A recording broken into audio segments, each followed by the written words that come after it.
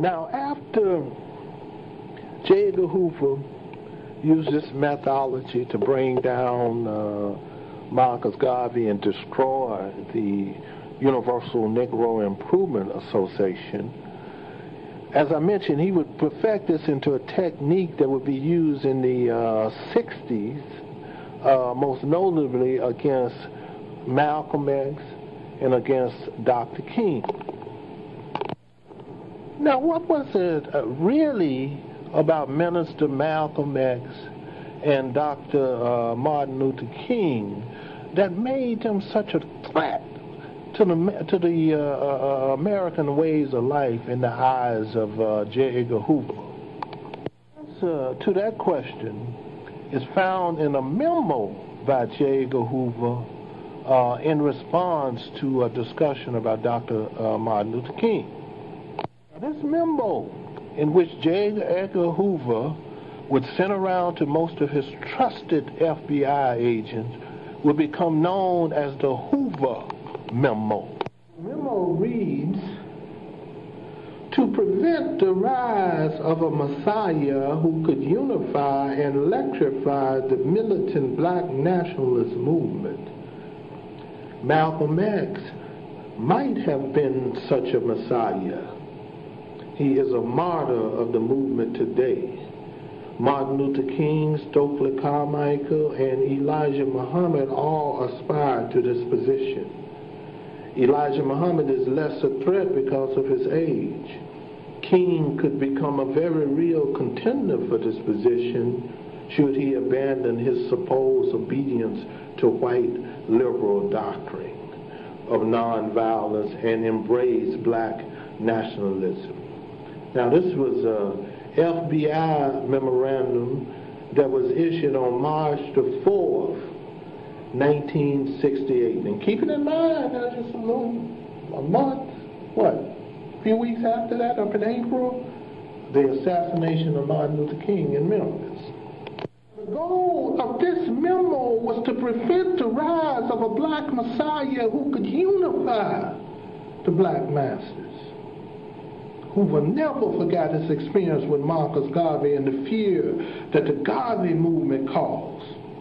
This was the foundation for the creation of the underground program that I mentioned called COINTELPRO, whose sole purpose was to neutralize any organization deemed un-American.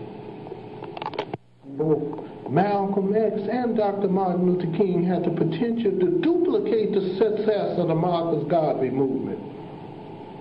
As long as Malcolm X was part of the organizational structure of the Nation of Islam under the control of the Honorable Elijah Muhammad, he was no threat to duplicate the success of Marcus Garvey and the Universal Negro Improvement Association. The same in relationship to Dr. King. As long as Dr. Martin Luther King was under the conservative, nonviolent movement of civil rights, he was no threat to duplicate the national and international success of the Marcus Garvey movement. But with the awarding of the Nobel Peace Prize in his opposition to the Vietnam War, this took him, like Malcolm X when he separated from the Nation of Islam, out of the arena of civil rights into the arena of human rights, from the national scene to the international scene. Moved by Malcolm X and Dr. Martin Luther King from the national arena of civil rights to the international arena of human rights, which signed their death warrant.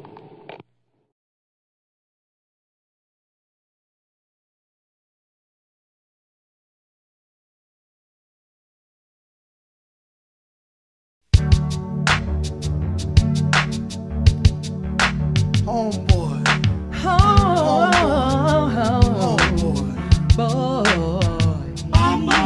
Brothers, there's only one blood, cause it ain't no sense in us traveling on the stones. It's us, down to the bone. Blood is thick, waters were known well, cousins were kept apart, mothers were often memories. Fathers were not favorites on the farm, for he could do some harm, he could wreck the master's scheme, for he, brothers, could dream. Your mama ain't no saint, least your daddy died in a shallow stream. But your uncle, Dr. King, did have a dream, my brother. And what is your real excuse? Why can't you study your lessons and stay in school? Why can't you study your lessons and stay in school? Free love and sex ain't nothing but a game. Don't never last, try hope. Take a chance on love, register to vote. Money ain't everything, but you could buy her a ring. Listen to little blackbird sing. Buy you a record of a yardbird with wings. Get into the swing of things, homeboy. Try some tenderness for a change.